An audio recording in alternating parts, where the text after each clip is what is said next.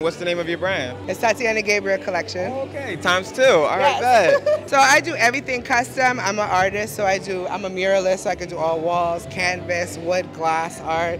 And now you see clothes, sneakers, bags, anything you can paint on, I try to do it. Did you start off with clothing or painting first? I started off with painting first. And then what inspired you to get into clothing? I always used to make my own clothes. And people were paying me like obscene amounts to like take it off of me. And then I started doing Art Basel for the past 9 years. And then I got a store, and then you book me, I come. That's dope. And do you ever get overwhelmed with like having to do everything yourself? Well, like the merch stuff makes it easier for me. So like that's like the quick turnaround.